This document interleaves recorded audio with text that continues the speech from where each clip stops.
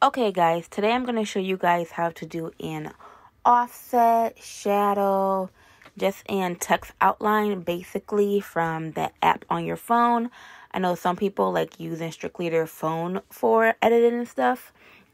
And if you're one of those people, or if you're on the go and you need to make something real quick, then this is going to be a good tutorial for you guys. So first, you are going to need to download this app right here in the top left corner called Fonto. You can find it right on the App Store, and it is completely free. So you are going to download that. I think I do have the free version though, because I don't have ads. So I believe I paid for mine. I think it was like 99 cents or something like that. Because I use it a lot and the ads are annoying. But you don't have to buy it. Yeah, so you're just going to click on that.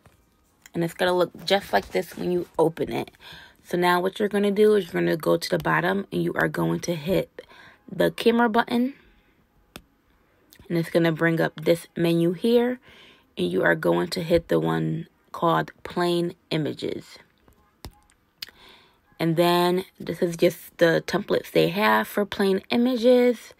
We don't need any of those. So we're just going to hit the plain white one in the top far right corner. And then here, you don't have to change anything. You're just going to hit the share button in the top right corner. And you're going to click use. So now we have our template, our background, and we are ready to go. So what you're going to do is you are going to just tap on the image. And it's going to ask you to add text. And you're going to click on that. And now you're going to just type whatever you want. I'm just going to type hello. And we're going to hit done. Now, what we're going to want to do is we're going to want to change the color, because clearly we cannot see that. To change the color, once you tap on the text, what you're going to do is you're going to hit style. And it's going to bring this screen up. And right here, you just select whatever color you want. I'm just going to make it black, basic, and then we're going to hit done. Okay, now back to the basics. Now, as you guys can see, I do have a special font. You will not get all these fonts in it. So if you click font here, these are all of my fonts, but yours will not come with that. You will have to download them. And I can show you guys how to do that real quick if you guys want a certain font that you like. This is hello and this is autumn and November. But now what we're going to do is we are going to exit out of this and we're going to go to the internet. And I already have mine popped up. You're going to go to thefont.com. You're going to find whatever font you want. I'm going to download this one that says Shorelines.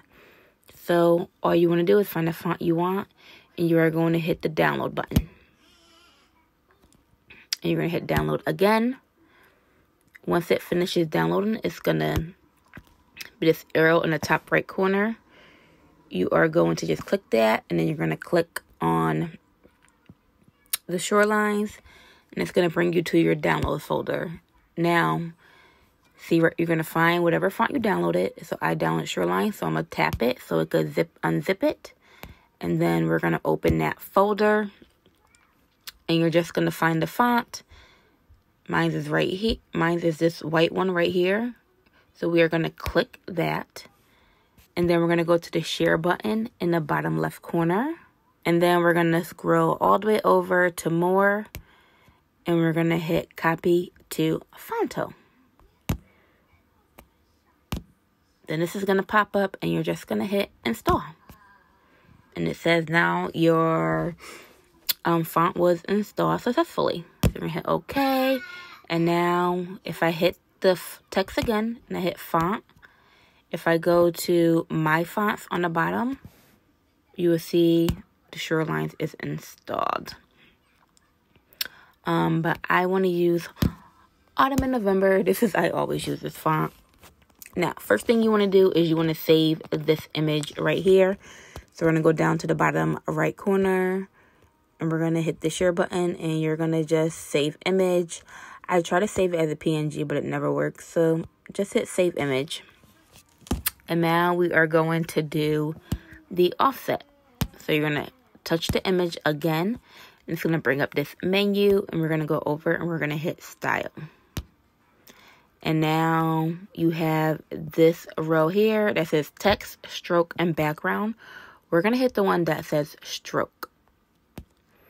And when you hit that, we're going to select a color as well because you want to be able to see your stroke. So I'm going to do red just because it's vibrant. You guys can see. And as you can see, it automatically adds a little border to your text. And if you go to the bottom where it says width, you could slide this and make it as big as you want.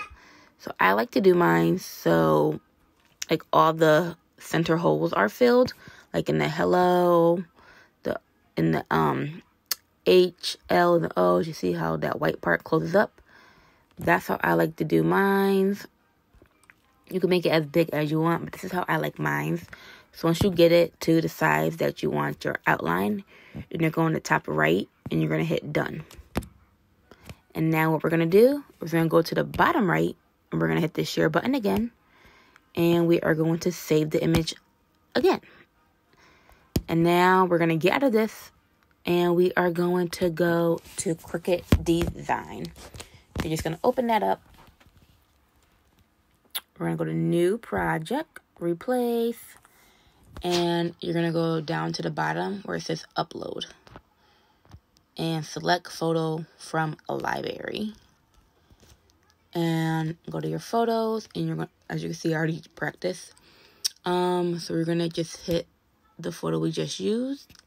And now we just need to clean it up and get rid of all the white background. So you're going to click the button in the bottom left that says remove. And just delete all the whites. Don't forget the pieces inside the text. All the loops.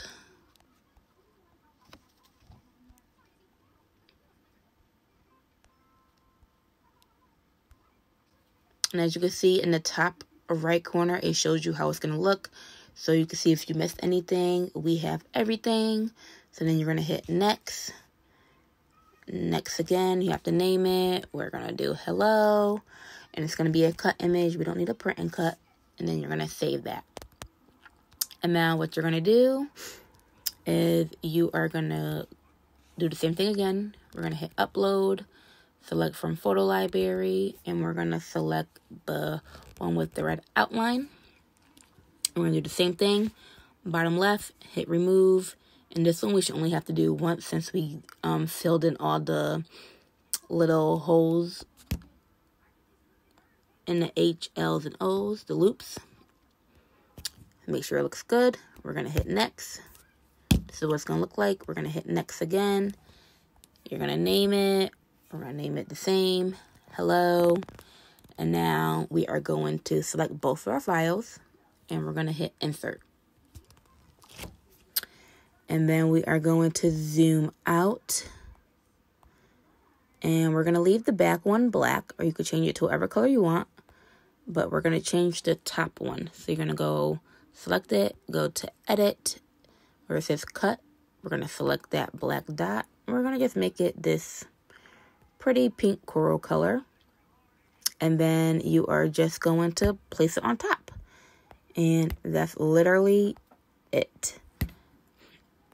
We're gonna make it smaller so to show you guys that it actually works, and here you go. Now you have your offset and your outline of your text.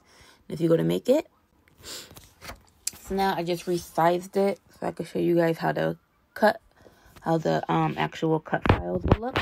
If you go here, as you can see, you're going to have two mats. So you click the icon in the top left corner. It'll show you your layers. You're going to have your background, your shadow layer, and you're going to have your actual font layer. And that's basically how you do it. I hope this helped. If it did, please give this video a thumbs up. If you guys want to see other tutorials, let me know, and I will let me know what you want to see, and I will try to make them for you guys. Again, thank you so much for watching, and I will see you guys in my next video.